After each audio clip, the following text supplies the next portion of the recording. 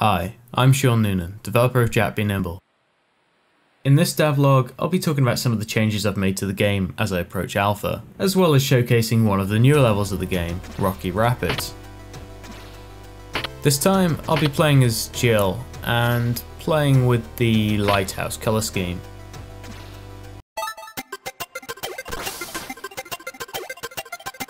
This was originally the third level of the game, but took quite a while to tune, so it ended up on the cutting room floor for a while, despite how happy I was with the artwork.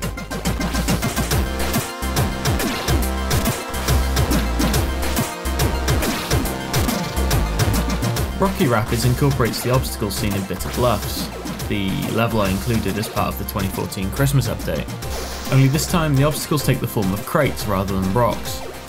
Old Man Murray would be proud. So to explain, the obstacles are rather simple. Hit the side of them and your run is over.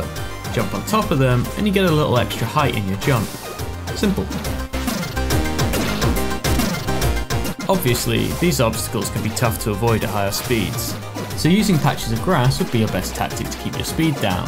However, you are purely at the mercy of the tide. At regular intervals, the tide will raise and lower. When the tide is high, you've got a chance to get wet, but slow down. When it's low, just try and survive and avoid the crates if you can.